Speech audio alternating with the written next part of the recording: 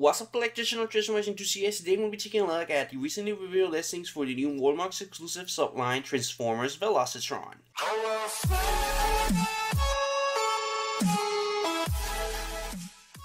So this is the list itself, and of course this comes courtesy of GT Prime 17. Man, this guy it's a pro, man. He just drops banger after banger and he doesn't miss it. So this, in my eyes, is pretty much official. You're looking at pretty much the first wave of exclusive for this new Subline Velocitron. And you know, for those that you don't know, Velocitron is pretty much a planet, you know, racing planet, and you know, pretty much all the exotic cars go there to race. You know, Hot Rod, Jazz, Blur, all the exotic cars that you know and love, they go there to race. This is pretty much one of my favorite stories because I love cars. I'm a car enthusiast myself, so this is amazing that they're dropping this Subline, and in part is connected to the whole War for Cybertron line, because on the Siege they kind of mention it, they kind of mention Velocitron, so this is kind of, you know, there and not there at the same time. And before we get into it, I want to wish you a Merry Christmas, guys. You know, happy holidays. I hope you had a fantastic day, you know, next to your loved ones and family, and you know, a lot of presents, a lot of Transformers, hopefully, you know, to improve your collections and all that. But you know, let's get into it. So first on the list, we got the Lux Clampdown, and this is a name that we already saw on a couple of listings prior to this one. I don't know what they did, what they decided. Maybe they, you know, they thought that it was going to be a better idea to release this guy on this line. And honestly, I do not mind, because as you can see, he is pretty much an exotic car and I'm loving it. This is pretty much a mix between Prowl, Sideswipe, and Red Alert. Red Alert because, you know, it's wide, has the whole look of Sideswipe and the whole swag and all that, and pretty much it's a cup, so you know, that's the Prowl thing that this guy has.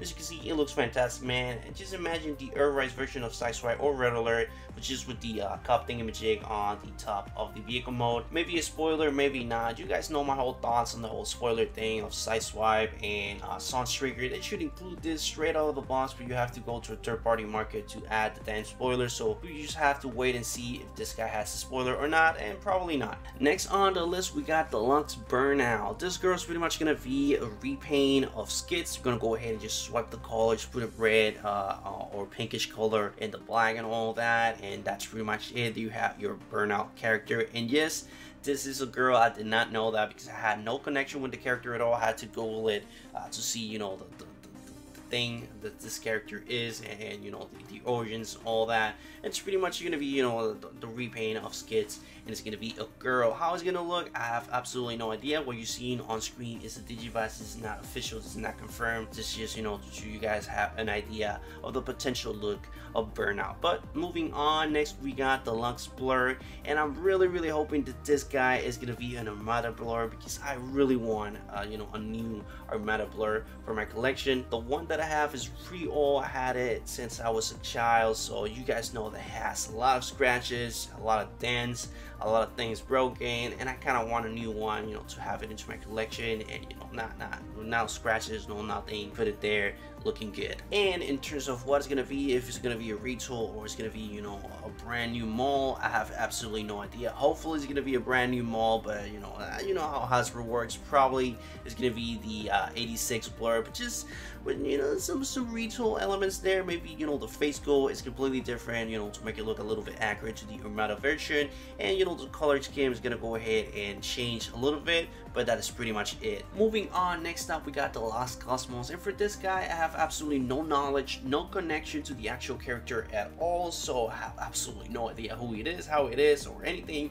The only thing that I know is that this is a mini con, and now it's gonna be the Lux class, and this kind of happens a lot, you know, mini cons, core classes, little figures turn into the Luxes eventually. So other than that, I have absolutely no idea who this guy is, so let's go ahead and keep it moving. And now moving on to the next one on the list. Well, now we know why RC looks the way she does, because you know, she pretty much was destined to be Road Rocket, because it's a given. It looks exactly the same, man. You can even, you know, put the weaponry the same way the actual character of Road Rocket has it, and it's just a given. It kind of makes me a little, you know, pissed and sad, because I want a, you know, an accurate version of Transformers Prime IC, because I have absolutely no Transformers Prime figures, and I wanted to start collecting them, and I don't want to go through the old school figures because now those old school figures, some are expensive, some are hard to get, and it's just a pain in the where. So now we know why she looks the way she does. She's pretty much gonna go ahead and swap the colors, call it Road Rocket, and call it a day. And she's gonna look super accurate because she looks pretty much exactly the same. Now, turning our attention into the Voyager classes, first we got Road Roller, and this is pretty much a G1 character. This is a blink and you're missing character. It only showed on one episode, and it was a mistake.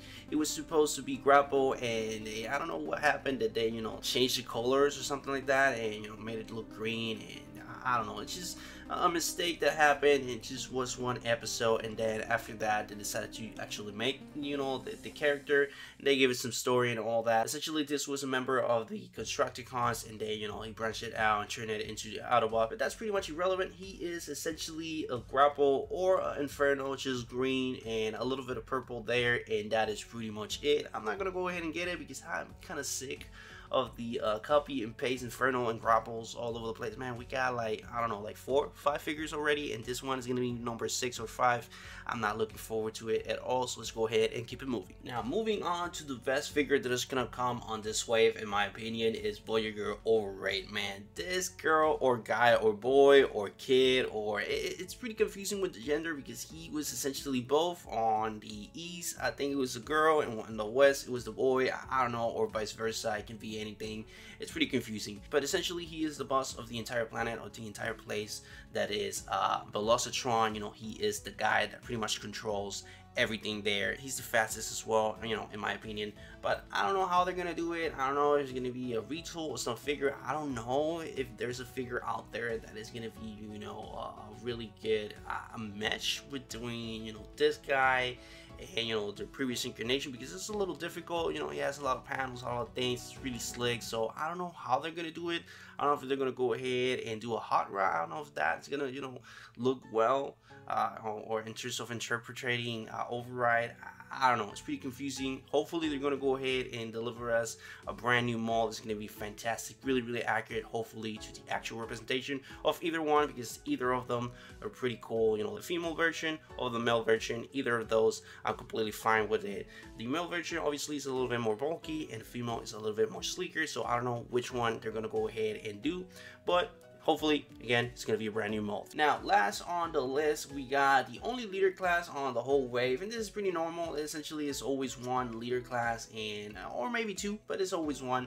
We got Black Combo here, and the only thing that I could say is going to be the same Prime that we got, Proud, the G2 Prime, but this with the whole kind of Nemesis Prime look, with the whole black, and maybe a little bit blue there, just like the particular representation of this guy. It's going to be fantastic, man. I'm going to go ahead and get it ASAP. This is one of the must-haves with Override, in my opinion. I'm gonna go ahead and collect it ASAP. Believe me, I want this guy. Any Optimus Prime that has the whole black look, I'm all for it, because I love black, and just Optimus Prime, it looks so menacing, and it's just a must-have for sure. But with that being said, I've been just tuning in the video. As always, leave your thoughts in the comments down below. I'm really interested to see and know your opinion on such, especially which one are you most excited for. For me, it's Override and Black Combo, so leave yours on the comments. But that's pretty much it for the whole thing. I hope you enjoy. If it did, please leave a like. It really helps you to algorithm that helps my videos get out and wow. So if you get anything, any value anime content, please subscribe, and I will see you on the next video. But this is pretty much it for Transformers Velocitron Walmart's exclusive Subline listings.